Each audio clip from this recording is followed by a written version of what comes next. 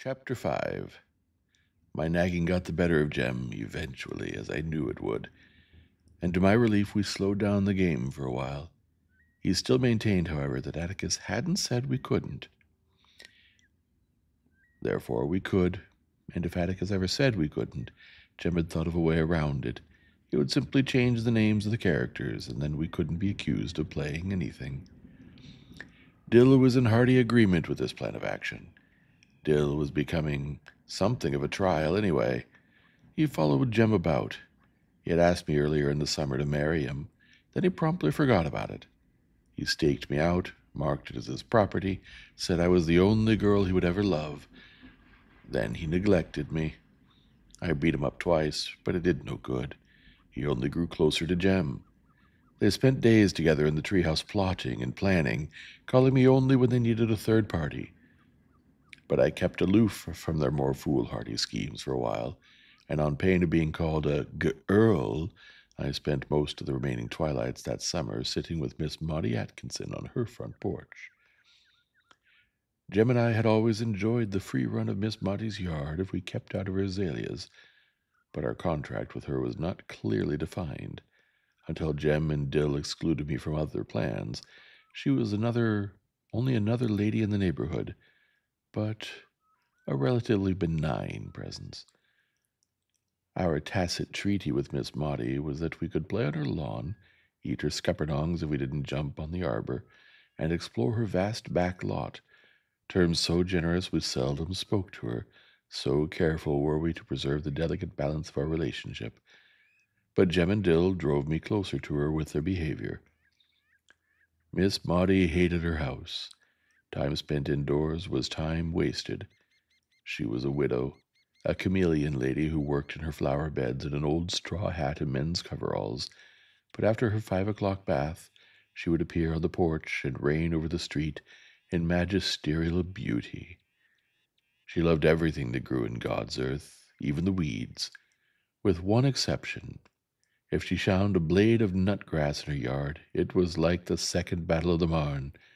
She swooped down upon it with a tin tub and subjected it to blasts from beneath with a poisonous substance she said was so powerful it'd kill us all if we didn't stand out of the way. "Why can't you just pull it up?" I asked, after witnessing a prolonged campaign against a blade not 3 inches high. "Pull it up, child. Pull it up." She picked up the limp sprout and squeezed her thumb up its tiny stalk. Microscopic grains oozed out. "Why, one sprig of nutgrass can ruin a whole yard. Look here. When it come fall, this dries up and the wind blows it all over Maycomb County." Miss Maudie's face likened such an occurrence unto an Old Testament pestilence. Her speech was crisp for a Maycomb County inhabitant. She called us by all our names, and when she grinned she revealed 2 minute gold prongs clipped to her eye teeth. When I admired them and hoped I would have some eventually, she said, "Look here." With a click of her tongue, she thrust out her bridge work, a gesture of cordiality that cemented our friendship. Miss Maudie's benevolence extended to Jem and Dill whenever they paused in their pursuits. We reaped the benefits of a talent Miss Maudie had hitherto kept hidden from us. She made the best cakes in the neighborhood. When she was admitted into our confidence, every time she baked, she made a big cake and 3 little ones, and she would call across the street, "Jim Finch, Scout Finch, Charles Baker Harris, come here." Our promptness was always rewarded. In summertime, twilights are long and peaceful. Often as not, Miss Maudie and I would sit silently on her porch, watching the sky go from yellow to pink as the sun went down, watching flights of martins swoop low over the neighborhood and disappear behind the schoolhouse rooftops. "Miss Maudie," I said one evening, "do you think Boo Radley's still alive?" "His name's Arthur, and he's alive," she said. She was rocking slowly in her big oak chair. "Do you smell my mimosa? It's like angel's breath this evening." "Yes'm. How do you know?" "Know what, child?" "That Mr. Arthur's still alive." What a morbid question. But I suppose it's a morbid subject. I know he's alive, Jean Louise, because I haven't seen him carried out yet. Maybe he died and they stuffed him up the chimney. Where did you get such a notion? That's what Jem said he thought they did. He gets more like Jack Finch every day. Miss Maudie had known Uncle Jack Finch, Atticus' brother, since they were children. Nearly the same age, they had grown up together at Finch's Landing. Miss Maudie was the daughter of a neighboring landowner, Dr. Frank Buford. Dr. Buford's profession was medicine, and his obsession was anything that grew in the ground, so he stayed poor. Uncle Jack Finch confined his passion for digging to his window boxes in Nashville and stayed rich. We saw Uncle Jack every Christmas, and every Christmas he yelled across the street for Miss Maudie to come marry him. Miss Maudie would yell back, "Call a little louder, Jack Finch, and they'll hear you at the post office. I haven't heard you yet." Jem and I thought this was a strange way to ask for a lady's hand in marriage. But then Uncle Jack was rather strange. He said he was trying to get Miss Maudie's goat, that he'd been trying unsuccessfully for 40 years, that he was the last person in the world Miss Maudie would think about marrying, but the first person she thought about teasing, and the best defense to her was spirited offense, all of which we understood clearly. "Arthur Radley just stays in the house, that's all," said Miss Maudie. "Wouldn't you stay in the house if you didn't want to come out?" "Yes'm, but I'd want to come out. Why doesn't he?" Miss Maudie's eyes narrowed. "You know that story as well as I do." "I never heard why, though. Nobody ever told me why." Miss Maudie settled her bridge work. "You know old Mr. Radley was a foot-washing Baptist. That's what you are, ain't it? My shell's not that hard, child. I'm just a Baptist." "Don't you all believe in foot-washing?" "We do, at home in the bathtub." "But we can't have communion with you all." Apparently deciding that it was easier to define primitive baptistry than closed communion, Miss Maudie said, "Foot washers believe anything that's pleasure is a sin. Did you know some of 'em came out of the woods one Saturday and passed by this place and told me and my flowers were going to hell?" "Your flowers, too?" "Yes, ma'am. They'd burn right with me. They thought I spent too much time in God's outdoors and not enough time inside the house reading the Bible."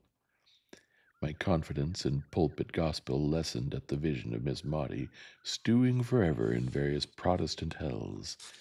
True enough, she had an acid tongue in her head, and she did not go about the neighborhood doing good, as did Miss Stephanie Crawford. But while no one with a grain of sense trusted Miss Stephanie, Jem and I had considerable faith in Miss Maudie. She had never told on us, had never played cat and mouse with us. She was not at all interested in our private lives. She was our friend. How so reasonable a creature could live in peril of everlasting torment was incomprehensible. "That ain't right, Miss Maudie. You're the best lady I know." Miss Maudie grinned. "Thank you, ma'am. Thing is, foot washers think women are sin by definition. They take the Bible literally, you know." "Is that why Mr. Arthur stays in the house? To keep away from women?" "I've no idea. It doesn't make sense to me. Looks like if Mr. Arthur was hankering after heaven, he'd come out on the porch at least. Atticus says God's loving folks like you love yourself." Miss Maudie stopped rocking, and her voice hardened. "You are too young to understand it," she said. "But sometimes the Bible in the hand of one man is worse than a whiskey bottle in the hand oh, of your father." I was shocked. "Atticus doesn't drink whiskey. He never drunk a drop in his life. No, yes, he did. He said he drank some one time and didn't like it." Miss Maudie laughed. "Wasn't talking about your father," she said. "What I meant was, if Atticus Finch drank until he was drunk, he wouldn't be as hard as some men are at their best. There are just some kind of men who are so busy worrying about the next world, They've never learned to live in this one, and you could look down the street and see the results. Do you think they're true, all those things they say about Mr. Arthur? What things?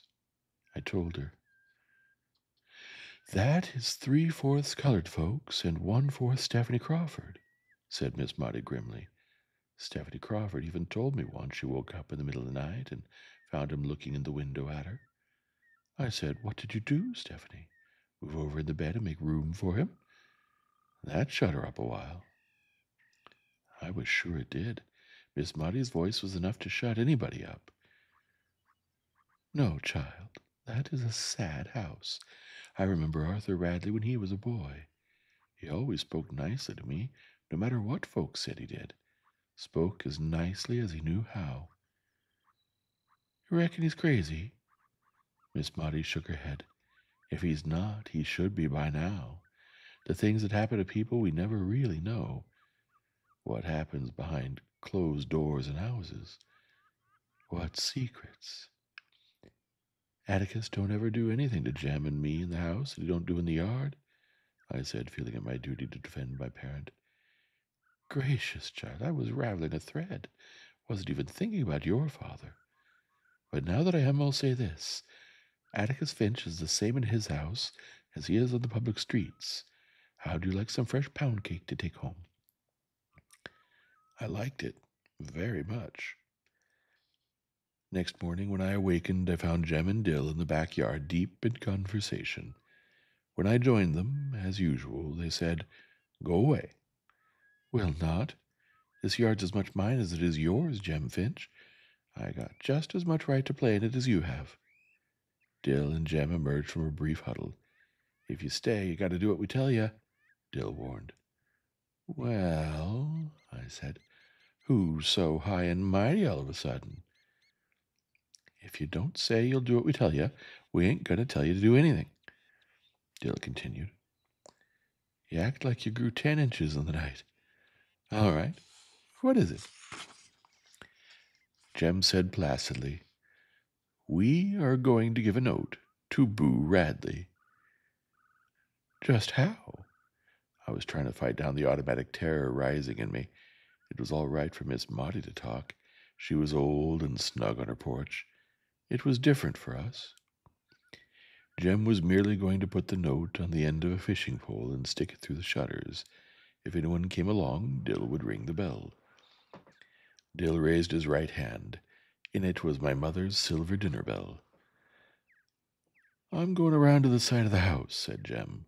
"We looked yesterday from across the street, and there's a shutter loose. Think maybe I can make it stick on the windowsill at least." "Jem, now you're in it, and you can't get out of it. You'll just stay in it, Miss Briss." Okay, but I don't want to watch. Jem, somebody was—" "Yes, you will. You'll watch the back end of the lot. Dill's going to watch the front of the house and up the street, and if anybody comes, he'll ring the bell. That clear?" "All right, then. What'd you write him?" Dill said, "We're asking him real politely to come out sometimes and tell us what he does in there. We said we wouldn't hurt him, and we'd buy him an ice cream." "You all have gone crazy. He'll kill us," Dill said. "It's my idea. I figure if he'd come out and sit a spell with us, he might feel better."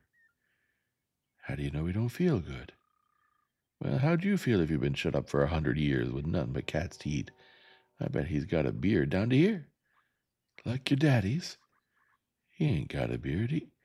Dill stopped as if trying to remember. "Uh-huh. Gotcha," I said. "You said 'fore you were off the train, good your daddy had a black beard." "If it's all the same to you, he shaved it off last summer." "Yeah, and I've got the letter to prove it. He sent me $2, too." "Keep on. I reckon he even sent you a mounted police uniform. That it never showed up, did it? You just keep on telling him, son." Dill Harris could tell the biggest ones I ever heard. Among other things, he had been up in a mail plane 17 times. He had been to Nova Scotia. He had seen an elephant. And if his granddaddy was Brigadier General Joe Wheeler and left him his sword. "You all hush," said Jem. He scuttled beneath the house and came out with a yellow bamboo pole. Reckon this is long enough to reach from the sidewalk? Anybody who's brave enough to go up and touch the house hadn't ought to use a fishing pole, I said. Why don't you just knock the front door down? This is different, said Jem. How many times do I have to tell you that? Dill took a piece of paper from his pocket and gave it to Jem. The three of us walked cautiously toward the old house. Dill remained at the light pole in the front center of the lot, and Jem and I edged down the sidewalk parallel to the side of the house. I walked beyond Jem and stood where I could see around the curve. All clear. Not a soul in sight. Jem looked up the sidewalk to Dill, who nodded. Jem attached the note to the end of the fishing pole, let the pole out across the yard, and pushed it toward the window he had selected. The pole lacked several inches of being long enough, and Jem leaned over as far as he could. I watched him making jabbing motions for so long I abandoned my post and went to him.